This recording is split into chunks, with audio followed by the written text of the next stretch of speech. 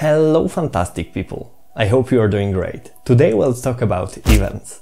But before we do that, let me share something with you. Yesterday we managed to get 500 subscribers, so thank you so much for being here with me. I really appreciate it. For this occasion I decided to start our own Discord server. Feel free to drop by and become part of our community. And now let's get to events. We don't usually think about it, but at the very core, a game is really a one huge infinite loop. I mean, not every game, and of course the loop is not really infinite, but I think you get the point. We more often than not take advantage of this mechanism. If we have a look at a typical script extending mono behavior, we'll see some methods which are executed in loops. For example, update or fixed update. And that's where most of our code lands. As the game grows, so does the amount of code in those methods. If the code is not properly written, this may quickly become a problem. I mean, it can even if it's properly written. You start with 10 objects on the screen, and then at a certain point you have several hundreds. Yep, it can get pretty nasty. One of the things that come to the rescue are events. The idea is pretty simple. Instead of executing code in a loop every certain time, we execute it only when certain event happens. Let's have a look at some examples. Here I have very simple setup. Skeleton with box collider and rigid body 2D, and sword with a collider marked as trigger. Let's imagine it's a simple tutorial area. Once we grab a sword, we want the enemy to appear. Let's have a look how we can achieve that using events. This time using UnityEvents. Let's create a script and call it collision events. Inside of it, let's create a private serialized variable of type UnityEvent with a name onTriggerEnter. To be able to work with UnityEvents, we have to use the UnityEngine.events namespace. Now we create onTriggerEnter2D method, and inside of it we check if the collider2D is actually the player. We don't want to react to any other collision. To check that, we can try to grab a player-specific script like player input provider. If we found it, we call the invoke method of the onTriggerEnter Unity event. If the onTriggerEnter is null, we don't want to get the null pointer exception, so we add a question mark. Now let me explain how it will work. Event variables are like bags full of actions. You can easily add and remove items from them. And once the invoke method is called on the bug, all actions one after the other are executed. Normally we add and remove the actions programmatically. But UnityEvents are special. They allow us to add and remove actions directly from the inspector. We can drag and drop the listener and then conveniently select the action. We can not only manipulate the properties of different components, but also execute public methods that are part of the scripts on the object. For this example, I will add two simple actions. I will make the skeleton active and the sword inactive. Let's test it out. Fantastic! I think you can see how convenient it is. And not only convenient, but also very powerful.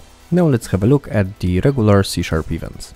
But before we do that, let me tell you two words about the naming convention. Well, in the previous example it sucked. I used the onEvent name, which is not really the proper way. The name of the event, as the name suggests, should be the event, like clicked, triggered, item picked up, broken, damaged, and so on. The method that invokes that event should start with on, like onTriggered, onClicked, and so on. However, sometimes those methods are skipped and the event is invoked directly in another method. We'll have a look at that now. This time we have several sorts, and each of them has an item script. We'll have a look inside of it in a second. Then we have a skeleton. This time it's active, but its gravity scale is set to 0. Oh, and of course the skeleton has the skeleton script. Let's have a look inside of the item script. The critical line is this public event action picked. To declare the event, you use the keyword event, followed by the type that describes the parameters that will be passed to an action and the action's return type. Now, the type called action is the simplest of all. It doesn't provide any parameters and has a void return type. We invoke it exactly the same way as the UnityEvents.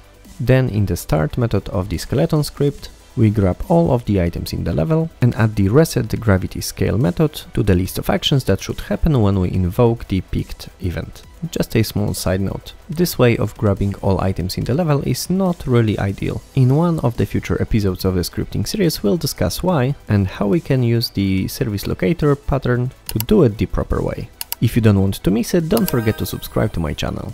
Now let's have a look at how we can invoke an event with some parameters. I created small enum to help categorize items. Let's use it as a type for new serialized variable in the item script. Because sometimes we may have different actions for different items, we'll try to pass the item type as a parameter to the invoke method. The simplest way is to use the generic action type, then simply pass the value to the invoke method. This, however, is not the most extensible way. Basically, every single time you would like to add new parameter, you will have to do quite a lot of changes in code. And the other problem is that parameters will not have dedicated names. Better way is to use the generic event handler. As a type, you provide to it class that will contain all the variables you would like to use. The class should extend the event Args class, but I realized that it works even without it. I'm really interested why is that. If you know that, please let me know in the comments. Then the invoke method will require two parameters. First one, the sender, that is the object that fires the event, and then our event arguments.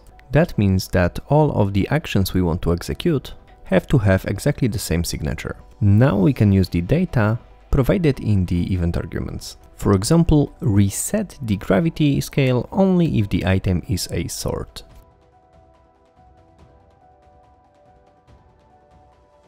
In our scene, let's remove one sort and change the other one to the X. And let's test it out. Fantastic! Recently I've been asked how to incorporate the variable height jump into the movement created in my first YouTube tutorial. This is a perfect opportunity to do that. Back then we created input provider, which was a little bit tricky to work with. Let's rewrite it to use events. I think this exercise is worth doing because it will serve as a perfect introduction to Unity's new input system. So our input provider is based on the interface. This interface contains one event and one method. In our case, the event is the most important thing. It utilizes the event handler with a custom type. This custom type, as expected, extends the event args. It contains two variables. The first one is the input action, which is enum at this moment containing only one value jump, and the second variable of the type trigger, which is also an enum containing two values up and down, representing the button press and button release. This will allow us to inform the interested classes what type of action has been requested and if the button behind it was pressed or released. Now let's have a look at the actual input provider. As expected, it extends the mono behavior and implements the iInputProvider interface. That means it has to have our event. Now we have a simple method called fireActionEvent, which invokes the event with the right parameters, depending on the action and button provided, and on the fact if the button was pressed or released. I just realized I set the sender to null. Let's change it to this. Then let's have a look at our platform movement script. In the start method we grab the iInputProvider and store it in the variable. Then we add an action handle input event to its event. Let's have a look at the action itself. We check the arguments to check if the action is jump, and if the button was down, we apply jump.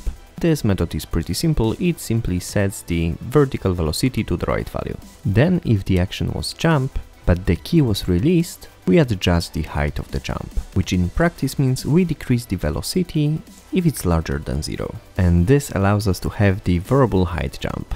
I hope in this video you learned something interesting about events. If so, like this video. Have a fantastic day, love you, and bye bye.